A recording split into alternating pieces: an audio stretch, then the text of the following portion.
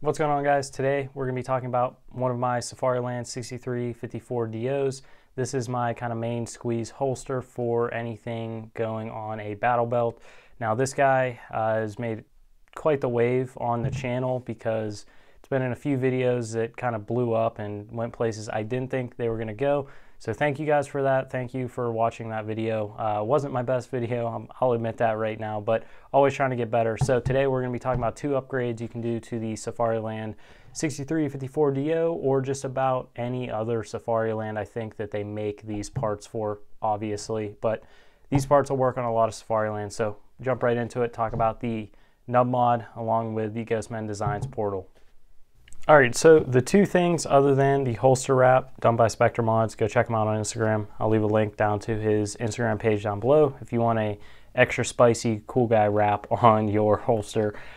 He wraps just about anything. But getting right into it, I did the Nub Mod and the Ghostmen Designs portal on this holster. Now, I do keep a stock Safariland 6354 DO just so I can kind of stay proficient on the stock holster as well, along with my 6390 RDS, which you guys know is not my favorite holster.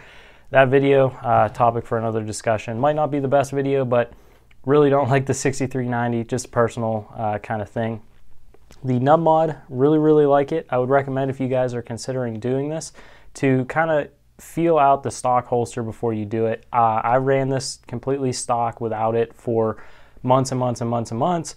Never had a problem with the button, but figured I'd buy this guy, give it a try, and let you guys know my opinions on it. Really like it. Takes some getting used to. It does change the angle of the button a little bit, so you're gonna have to get used to that, but it does give you a much larger surface area. So if you're using this a lot and you notice on the bottom of your thumb that the plastic button on the Safariland itself is kind of digging into your hand, making it a little uncomfortable, definitely look into this guy. Super cheap, super nice upgrade. Do keep in mind though, these are specific to the holster and what side draw you have. I messed up, got a right-handed one, need a left-handed one. Didn't think they made them side specific, but they do, so just be aware of that. Another thing, I would recommend putting a little blue Loctite on this screw just because you don't want this thing to fall apart and eject off your holster at the range. Moving on from there, I did the Ghostmen Designs portal. Seriously, this was something that you would have never thought of until it happened to you and you're like, oh, why doesn't someone make something so that brass doesn't fall in here and keep me from reholstering? Well, they thought of it and they killed it with this. Super easy install. All you got to do, remove this screw, pop the barrel plug out, pop the plastic solid Safariland light plug out, and then pop theirs in, pop the barrel plug back in, put this guy back in. Super easy. Took about 10 minutes total to put on the Nub Mod in the portal.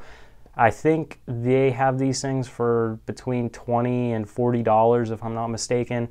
Super cheap upgrade, really worth it. They do have a bunch of different colors in these, so if you don't like black, I think they have tan, green, and they do kind of special runs in weird, wacky colors every once in a while, so keep an eye out on them. I'll leave a link down to their Instagram and their website down below. That's actually where I got this, obviously, and the Nub Mod all in one go. So super easy, super convenient, super cheap upgrades. Really makes these Safariland series holsters just that much better.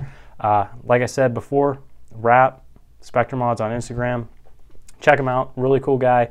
Really nice work done by him. So if you have any questions, comments, as always, leave them down below. I'd be happy to answer them. And if you made it to the end, thank you so much, guys, for watching. Really appreciate every single one of you. Without you guys, I wouldn't be here, wouldn't be doing this. So anything else you want to see, leave it down below. I want to make this channel for you. And with all that being said, thank you guys for watching.